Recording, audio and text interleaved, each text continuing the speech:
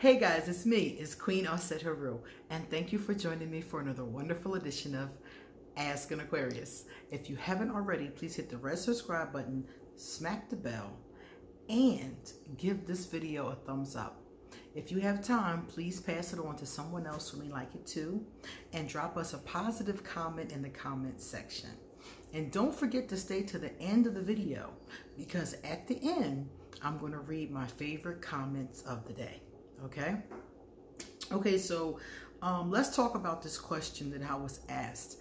A young lady told me she is a Virgo and she's in a relationship with an Aquarius. They've been seeing each other off and on.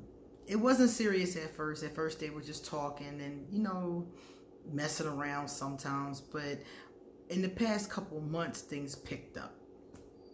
So during this time, there was one reoccurring issue for her. He has two exes that he seems to not be over. Now, one of these exes has passed over. She had leukemia, and she says she died. I don't remember when, but she passed away. And the other ex is still around, you know, still lives in their city. And she said that before he got with her, him and the other ex, who he's known since high school, and so we're talking about like a 14-year back and forth, says he's known this person since high school. So that other ex, the one that's still around, he keeps going back to her. Over the course of the 14 years, he keeps going back to her. And recently, him and the Virgo broke up, and she said it was because she caught him talking to this ex. And she's really confused about it because she said that he doesn't talk to any other ex. And even when she caught him talking to the ex, they weren't talking sexual, they were just talking. But she was really upset about it because she was like, I know there's something to this because he doesn't talk to the other exes. He doesn't talk to anybody really, she said. She said in general, he talks to her, his best friend, his cousin or somebody. And she said, but he doesn't have a large circle, and the exes that he has told her about, he never talks to, never contacts, and it's never really a big deal. The only two he ever even mentions is the two that I talked about. So she said to me, what is so special about this woman? Why is he, you know, keep going back to her? Why does he keep on sneaking off to talk to her? What is it about this woman? He said their relationship wasn't good. He said they can't move forward. They can't be together. They're not compatible, whatever the case is. So why does he keep on going back to her? Why does he keep talking to her? What is the deal with this specific woman? Why? What is the deal? So mind you, the two of them are broke up right now because I got a feeling based on the cards they're getting back together. But anyway, so she was like, what is the deal? And I'm like, let me tell you something. Aquarius generally don't take to people easily. We have a lot of associates. We're very friendly. So when I say that, people are kind of confused because they assume that we do, but we really don't. Most of the time, our circle is really small, depending on the Aquarius, of course. But most of us have very small circles. We have a lot of people we know. We have a lot of associates. A lot of people may know us. But the people that we talk to, people that we confide in, the people that we go to, people that we connect with is really few and far between. So if an Aquarius keeps going back to an ex, in general, it's because they really felt something with that person. And again, that's not every day. We don't find those kinds of connections every day. So if we keep doing that, in general, that's what it means. It means that the Aquarius felt something with that person, and your Aquarius may not have ever felt anything before. Or he might have, like me, thought it was love, maybe some infatuation, maybe some codependency, but to really, really fall in love with somebody only happened to me 1 and almost a half times. Almost a half. I was close. So he might not have had anybody other than those two. And you said one passed away and one's still with us. So he probably goes back because of the emotion, because he feels something with that person, because there's a connection there. We don't connect with everybody. That's the bottom line. So when an Aquarius, you know, comes back, it's because they felt something. And we don't always feel something. And when we feel something and we like what we feel, it's hard to walk away from that, even if the relationship isn't right for us.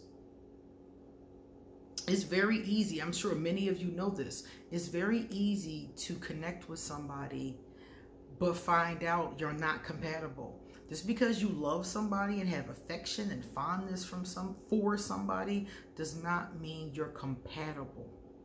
So you might have feelings, and it sounds like to me they have feelings for each other, but they're just not compatible. So they probably come together. Probably they're okay for a little while. Then the incompatibilities come up and they inevitably split again. So that's why he keeps on going back, because he's never felt anything like that before. So does that mean that he'll never feel for you? Actually, no. It just means it hasn't gotten to that point yet. You guys are new, you know, you just really started getting serious in the past couple months. So it's going to take a little bit of time for that type of a connection to grow between the two of you, if at all. But it takes time. So yeah, he's going to, you know, have that back and forth going on. And you said he wasn't cheating. He was just having a conversation with her. But where he comes out of bounds at is that he told you that he wasn't having conversations with her when you asked him about it. So he's hiding it for a reason. You see? It's his feelings. He has feelings. And he knows he can't be with her. That's why it's just a conversation. He knows he can't be with her.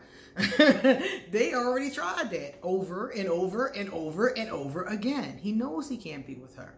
But the feelings don't go away. A lot of Aquarius have feelings for somebody that they're not with. Some of us do it on purpose. Some of us get involved with people that we can't be with just because we don't really have to make a commitment. So we can be with them, but we don't have to really commit to them. And some of us just had somebody like him in our life that we cared about, but we're not compatible.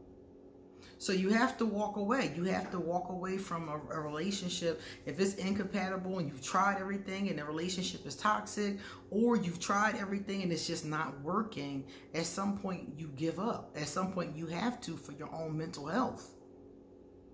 So he and she gave up, but they never stopped caring about each other. And that's something that may always be there. But, and this is the thing, if he starts to have feelings like that for another person, that connection will supersede the old connection. The old connection is just all that he knows. But if he creates another connection, that connection won't be as relevant anymore. But I can understand where you're coming from, because he lied. He could have just been honest about it and just said, yeah. So that's why an Aquarius will return over and over again to a specific ex. I've returned to exes before. Probably in the beginning of my life, I would do it more frequently. But I've returned. I used to be the revolving door Aquarius.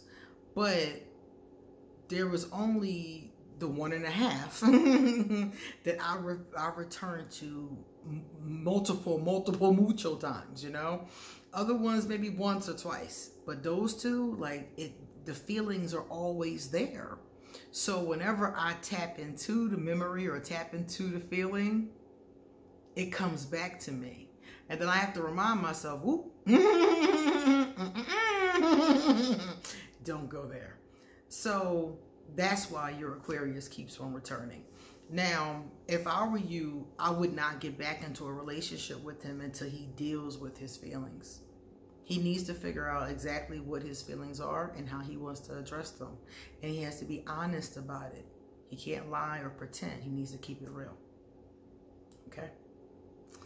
All right, guys. Now let's go over my favorite comments from yesterday. The first one came from Hershey Girl. Hershey Girl has received one of the highest numbers of hearts from me. So that means she gives a lot of great comments. She publicly subscribed to me a year ago. So that's what's up. Thank you for subscribing and thank you for being here. So she said, "Hi Queen, thank you for calling out friends with benefits. So many people try to justify it when the reality is you're not really friends. Friends truly care about each other's feelings first and foremost, while the friends with benefits, the priority is sex." And I agree with her 100%. I was talking about friends with benefits in I think yesterday's video, and I was talking about how I detest it. I think it's the worst thing we ever decided to do as a society. I swear, when we first started talking about it and it was coming up in popular culture, I was with it. But now that I've experienced a number of years doing it and seeing other people do it, I'm not with it. And she's right. The priority is sex. They're not really friends. And you're negating all your emotions. When you have sex with somebody, it's natural to bond with that person. When you have a friend with benefits, you're always trying to keep them at a distance. You're always trying to keep them back. You're always trying to negate your feelings and act like that's normal and natural. And it's not. That's why a lot of these cases, the two people either become a couple or they not friends no more at all after a while, or it's just off and on, off and on, off and on for years and years and years. So the bottom line is that they're really not friends. If something ever happens where they go as more than friends, or the friendship falls apart 9 times out of 10. And I have a lot of clients who've come to me crying and devastated over a friends with benefits situation. So I don't recommend it. I think it's awful. Either be with me or don't. Be with me or keep it moving. And the second comment came from Kenneth Johnson. Kenneth Johnson said, "Nah, I'm good." That is not me. I'm too grown for that. If I want something, I'm going to get it myself. I don't even roll that way. Even if I feel like someone trying to manipulate me, I will have an attitude about it, and I'm not about to nip that in the butt quick. If you don't have any work ethics to work for what you want, you get no handouts here. So he's responding to the video I did talking about Aquarius got game. And I was saying that some Aquarius will try to use people for money. That was one of the things. Money, someplace to stay, a number of other things. But Kenneth is an Aquarius man, if I'm not mistaken. He's like, nah, I'm not that type. And that's true. There are a lot of Aquarius who are not that type. There are a lot of Aquarius who don't have game, but it's typical for us too. It's common for us to have some game to us. But also remember, having game isn't about money. Sometimes it's about getting money. Sometimes it's about getting sex. It's really not about getting a specific thing. It's really about need. What does that person need?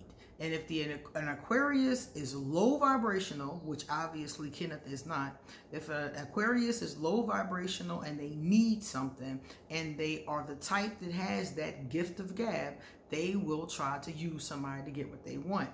And it could be money, sometimes it is, but it's not usually money. What I usually see is sex. I usually see Aquarius using people for sex, men and women. And that's usually the argument that I get from the person who's being used for sex. So it's not just about things. Some Aquarius aren't going to ask you for things. They might give you things. That might throw you off. Like, well, she was giving me stuff. Yeah, she was giving you stuff because she was getting something from you. Someplace to stay, sex, companionship, connection. It doesn't have to be monetary. So don't ever think that if a person is using you, it's a lot of things they can use you for, not just your cash. So if you're thinking to yourself, oh, I'm good, my money in my pocket, think again, because they could be using you for something else. All right, guys, it's time for us to get going. So if you would like to get a reading done, please email me and I'll hook you up with an appointment. Also, come back soon because I have a lot more to say. See you later.